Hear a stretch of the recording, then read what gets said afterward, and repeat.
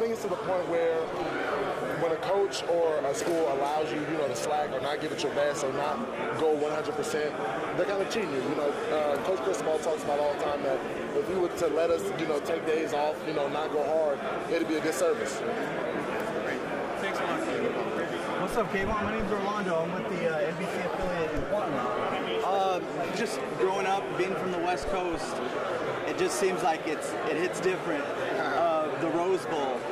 What is it like for you? Can you just describe what the Rose Bowl meant to you growing up here in California? I mean, the Rose Bowl has always been a big deal. I've never been to a Rose Bowl game, but I've been to a UCLA game, in the Rose Bowl. And it's a big stadium. It's, an opportunity of a lifetime. I mean, I'm excited. It means more to me now than it did, when I was a kid because I wasn't really, in tune to the greatness of it. But I mean, I'm nothing but excited now.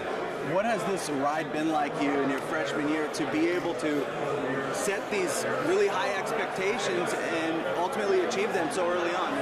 I mean, it's been a blessing. We go to work every day, and we actually, put the work in. So I'm happy that we've been able to accomplish, a lot of things, and I can only hope that we keep going.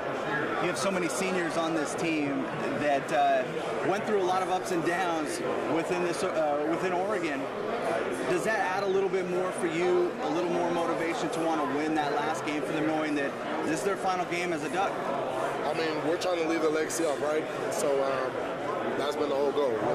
We preach about being 1-0, and God willing, we'll be 1-0 come Wednesday. Appreciate you.